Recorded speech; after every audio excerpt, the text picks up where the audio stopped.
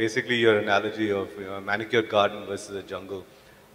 It's very similar to this thought of basically structure versus chaos, right? Kind of, and when a lot of Westerners come to India, I think Marshall maybe different. Would like to get your perspective as well.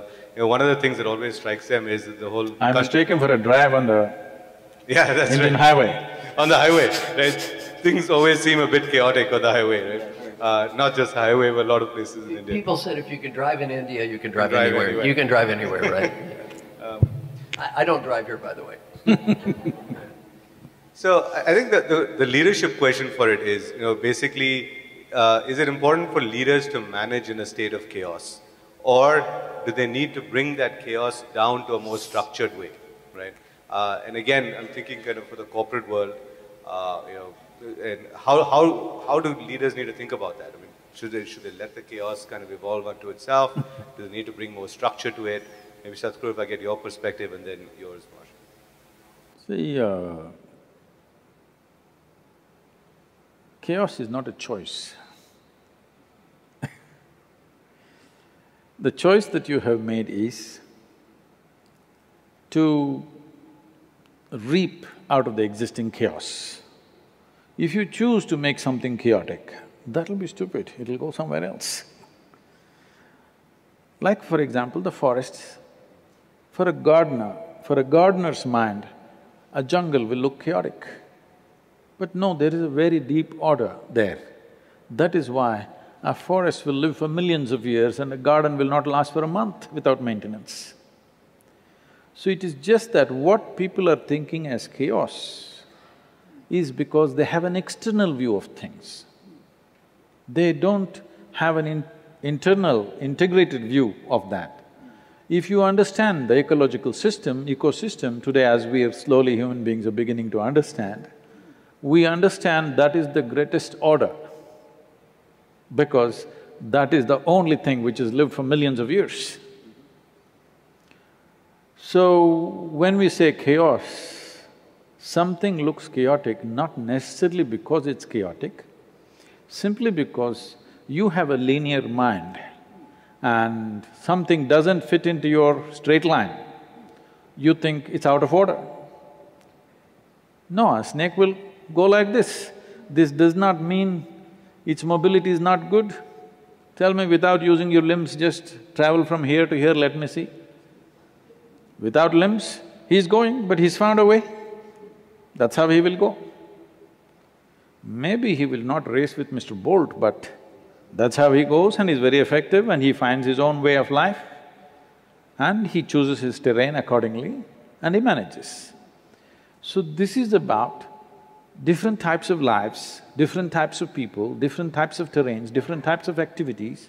To reap the best out of it, you have to harness that rather than beating everybody into one type of system, because in that you may produce some level of efficiency, but you will destroy people, destroy situations. Essentially you will destroy the ecology of the world. I'm not talking about ecology as it is.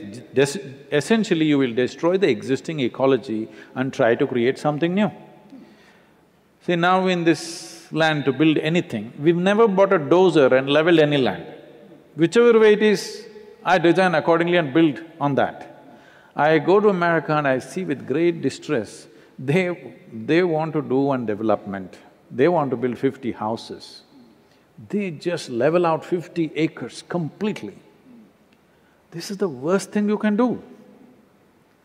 How much life you're disturbing, you have no sense about it, you think order means it must be like this. No, this is a different kind of order by itself. And if you do not allow that within the human mind, within the human consciousness and in the actions that we perform, then we become straight lines. Maybe somebody else appreciates us, but we are miserable doing what we are doing simply because we are straitjacketed all the time about how we should be and how we should do. Instead of harnessing everything to its best the way it is, you want to turn everything the way you think it should be.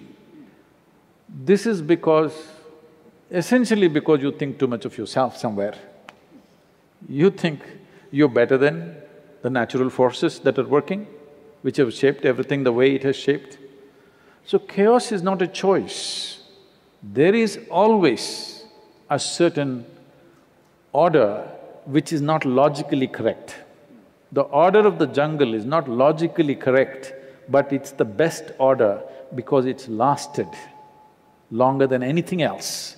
Everybody's talking about building sustainable business. If you want a sustainable business, you must take to the order of the jungle. This does not mean when you say jungle, today in India we're using jungle Raj. Because people believe jungle means disorder. I am using the word jungle as a very superior order. It's a very highly sophisticated order where you don't see any straight lines, but still everything is in place. Everything is in such a way that it can function like this for 1,000,000 years and still last. That is definitely a superior order, isn't it? Marshall, your thoughts on… I like that answer. I thought that was good. Okay.